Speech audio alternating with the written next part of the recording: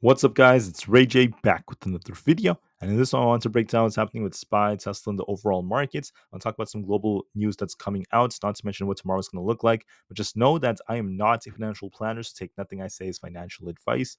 And also, if you guys can, please check out my Webull link. If you deposit any amount of money, you're guaranteed 12 free stocks. If you deposit $500, you're guaranteed 20 free stocks. And put in $25,000 more, you're guaranteed 75 free stocks. So the offer ends in just 4 weeks. Anyways, now let's talk about the market. So Tesla's holding it very, very nicely so far. We're going to be watching to see if 256 holds. If we lose that, we're looking for a dip back down to these lower levels. And if it holds, we can try to rebound just for now. But I'm talking about Tesla first because this is going to be a very, very big one. Just so you guys know, we have deliveries numbers coming out for tomorrow. Production delivery for Q3. It's coming out tomorrow at 9 o'clock a.m. Eastern Standard Time. However, they are known for being a little bit late sometimes. Sometimes the numbers are like 10 minutes late. Sometimes they're an hour late. So it could be a little later sometimes, but we'll have to see. But most likely it should be coming before open. This is going to be very important for the share price. So if you are holding anything overnight, if you're holding Tesla calls, Tesla puts, or any kind of position in the markets, be careful. We don't know what's going to happen. So if you want to make a bet on Tesla doing well and the share price going up, or Tesla not doing so well and the share price going down, or something like that, it's up to you. It's 100% on you. It's your choice, but just know what the risks are. For data about the markets, I'm not seeing much data tomorrow. We just have like a couple of a couple of Fed speakers. Nothing too crazy. So the data is going to be very minor for tomorrow. However, I do want to call out the situation that's happening overseas. So in the Middle East right now, the situation is very intense. It's very sad to hear about this. Iran has been launching missiles on Israel because of all these different factors. So I'm not saying it's starting with this. Goes back, hundreds, if not thousands of years. But I just want to say that this is a very, very intense situation. There's no sign that this is de escalating quite yet, and this could lead to a bigger global conflict as the US is getting involved. So, with the US getting involved and all these other countries, it's still very, very scary, especially for everyday people who have nothing to do with this. So, I just hope for peace. I hope for the best. That's what the large majority of people want. And we'll see what happens, at least moving forward. So if something really big happens overnight, if there's a bigger attack, that could lead to some more fears in the markets. Another big factor is this right here, the strikes that are going on.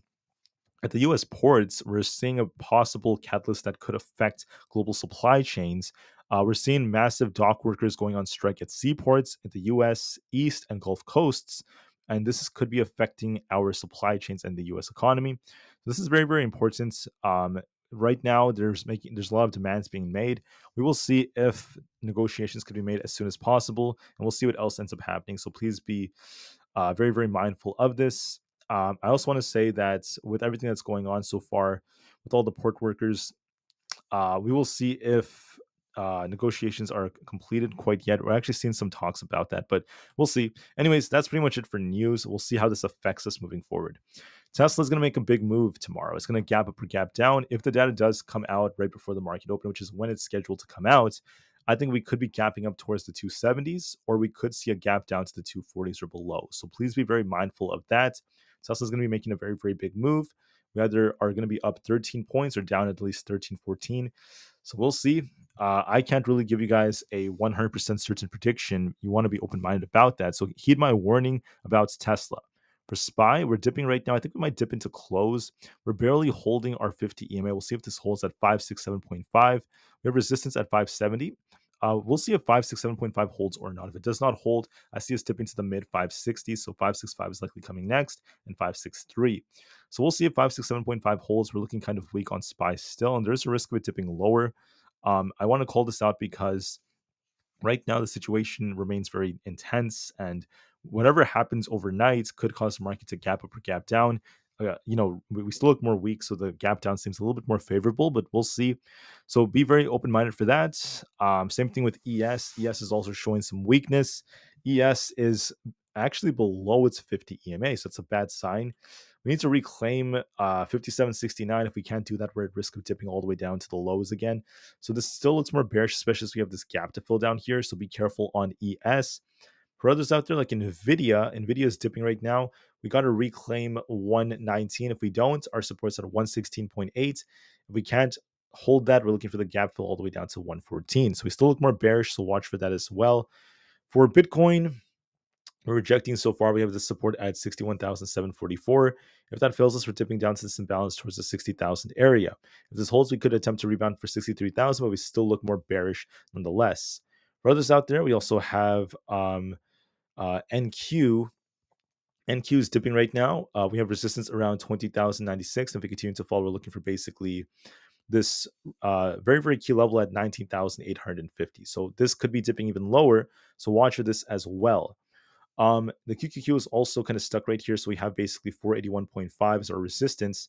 If that breaks, we're looking for basically 485. If we can't break that, we could be dipping down to where this gap is to 475. So 480 fails us. Look for 478 and 475 on the QQQ. We'll see what happens overnight with the whole situation. We still look bearish. Aapl is barely testing its 50 EMA as well at 226.37. If that breaks, we could rebound. If not, we could be rejecting back down to this gap fill at 222. For others out there, like the IWM, we're barely at support at 216. If that fails us, I think the 200 EMA is coming in this gap fill. So 214 and 212 are the main supports. If 216 fails us, we have resistance at 219. We'll see which way we go, depending on the situation overnight. But we still look more bearish. AMD looks more bearish as well. It is favoring 158 and eventually 157. So be mindful of that.